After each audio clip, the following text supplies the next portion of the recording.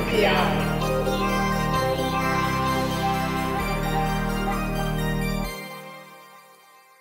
Hi, on NPI, brought to you by DigiKey and Adafruit. Thanks, DigiKey. This week it is from ISSI. Yeah. What is the new product introduction of the week this week? Okay, ISSI. I love their LED driver chips, but they're also famous for their flash memory.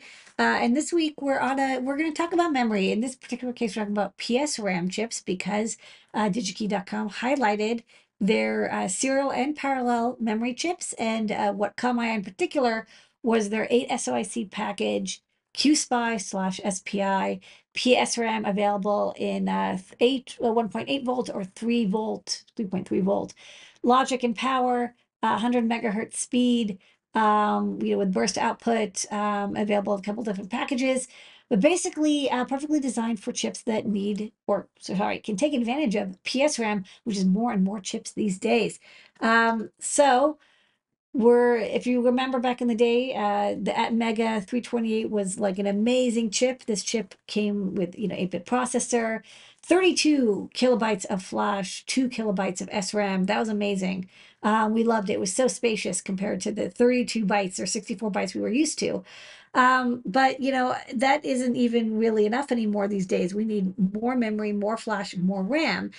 And one of the issues with chips, I thought this die shot was great because you can see sort of, it's not a RAM bank, I think it's the cache on the side, but you can imagine it's a RAM bank or a flash bank on the side.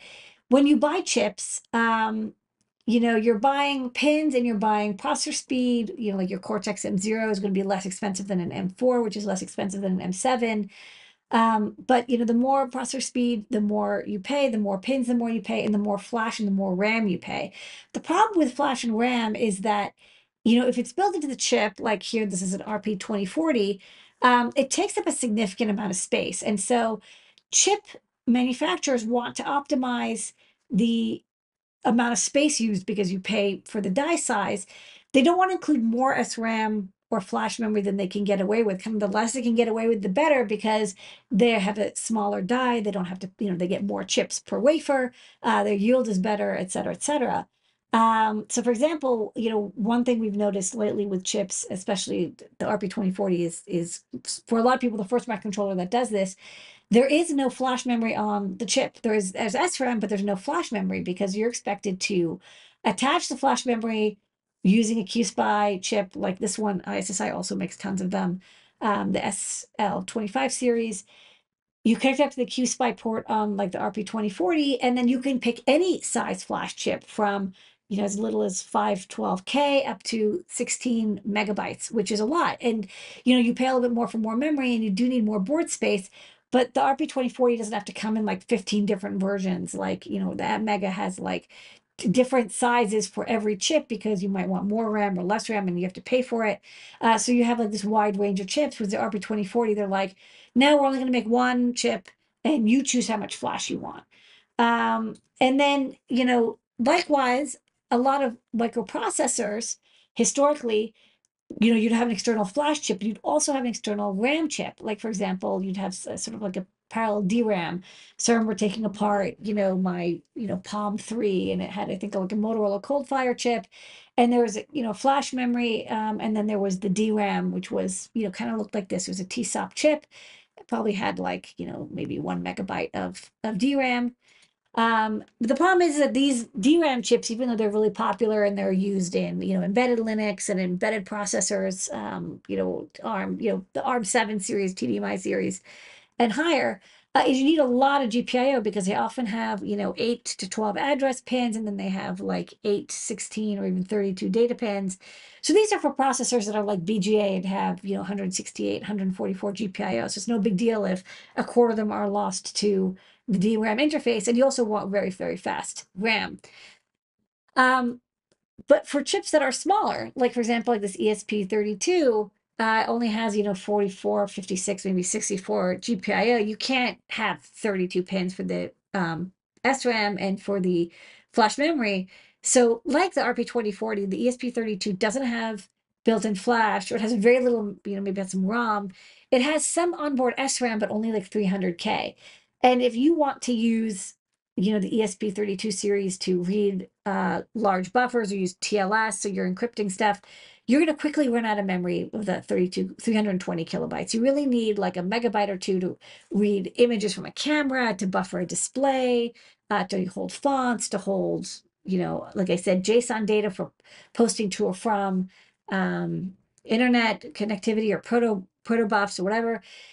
If you're going to do these kind of IoT projects, you're going to need PSRAM. And so more chips like the ESP32 and also the IMX series also supports PSRAM. There's a data sheet here where you tell it basically, these 6 pins are connected to external QSPI RAM, and I want you to read it on boot and then integrate it into the program. And so the program sees it as like a contiguous chunk of memory. It's slower than the onboard SRAM, but again, you want to, like, let's say you have your TNC 4.1, you want to buffer a gigantic waveform because you're making some cool synth project. You need a couple kilobytes for each waveform before you know it. You want maybe 32-bit resolution. You're going to use a lot of memory. You need a 1 megabyte of PSRAM, and you can solder it on the bottom. You can see on the left there's 2 spots, one for flash memory and one for PSRAM if the internal SRAM isn't enough. And the good news is that PSRAM uses kind of a standard interface. So if you have a chip that uses PSRAM, this is the pinout for the ISSI PSRAM, it's good to go. And then you will need to tell your compiler or your tool chain, hey, PSRAM is attached to these pins. And you might have to tell it the command names, especially for like quad IO read and write, or to put it into quad mode. Sometimes there's like a special, the bit for where you set the quad bit is in a certain location. Like you see, it says enter QSPI mode. Sometimes that varies from chip to chip. So you do sometimes have to configure it. So don't be surprised if it's like, oh, I started this chip up and it didn't immediately work. You probably have to like change some setting in the make file. Good news is that like ISSI is, very popular, very prolific maker of memory. And so if you have a chip that supports PSRAM, they probably already have a configuration file for ISSI. And they're available in a lot of different sizes and voltage levels. So there's the ALL series that's 1.8, the BLL series that's 3.3, and then various packages and density. I think I looked in DigiKey stocks between 1 megabyte and up to, I think, 16 megabytes of PSRAM. So you can have like huge buffers for, data capture. It's not going to be, one nice thing that's about PSRAM is that, especially if you are doing data capture, you want to grab a lot of information from like a DAC or from an ADC or whatever, is you're not going to have the page erase issue with SPI flash, and you're not going to have the high expense of FRAM. So as long as you're okay with the memory being erased when the power is lost, which PSRAM is dynamic, you can have gigantic data buffers for like only about $1 or $2. I would suggest if you're like, which one do I start with? 2 megabytes, 16 megabytes is a good place to go. Check this out. The IS66WVS2 M8BLL can run up to 100 megahertz, nice and fast. 2 megabytes of memory for about $2. That is this week's NPI. On NPI.